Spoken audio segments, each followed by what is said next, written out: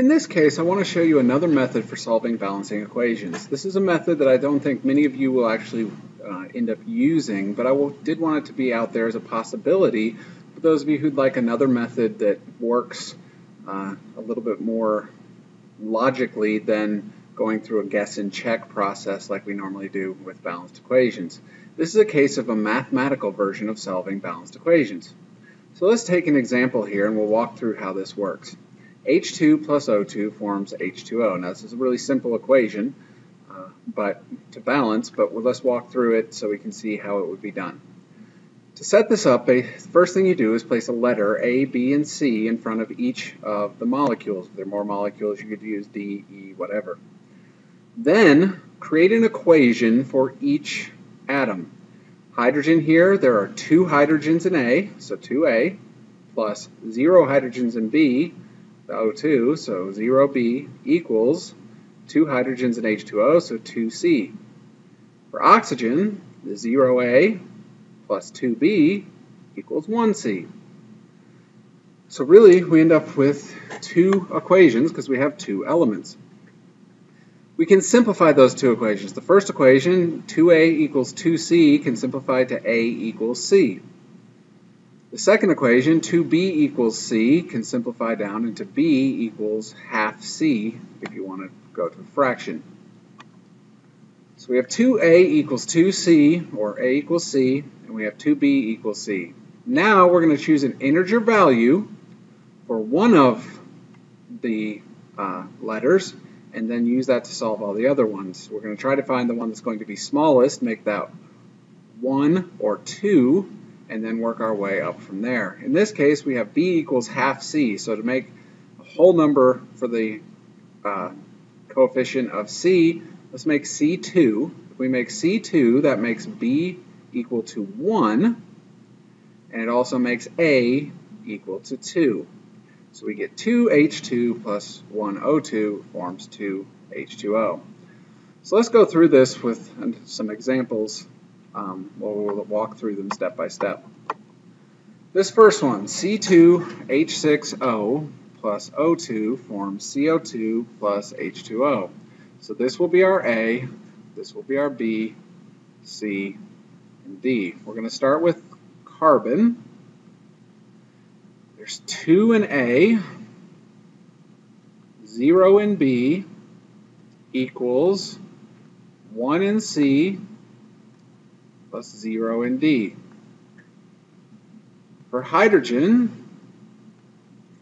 6 in A, 0 in B, 0 in C, 2 in D. For oxygen, we get a more complex equation. 1 in A, 2 in B, 2 in C, and 1 in D. Now we want to simplify these equations down. The last equation doesn't really simplify very far, but the first 2 do. This one, 2A equals C, and in this case, 3A equals D. So we can start to substitute in this last equation. So 1A plus 2B equals, for C we can put in 2A, and for D we can put in 3A.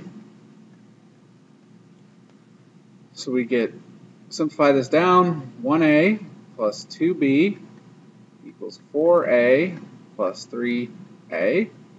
So 1A plus 2B equals 7A, or 2B equals 6A, or B equals 3A. So we have B equals 3A, C equals 2A, D equals 1A. We're going to set A equal to 1. Therefore, we're going to get 1 C2H6O. We have B equal to 3A, so 3O2. C equal to 2A, so 2CO2. And D equal to 3A, 3H2O. And we can check 6 hydrogens on each side, 2 carbons on each side, and we have 4 plus 3 oxygens on the right side, so 7, 6 from the O2 plus 1 from the C2H6O. Let's look at one more example. Zinc will be A, HCl will be B, ZnCl2 will be C, H2 will be D. So for zinc, we're going to get A equals C. For hydrogen, we're going to get B equals 2D. For chlorine, we're going to get B equals 2C. In this case, our simplest will probably be A, so I'm going to make A equal to 1. If A is equal to 1, C is equal to 1. B is therefore equal to 2. And if B is equal to 2, D must be equal to 1.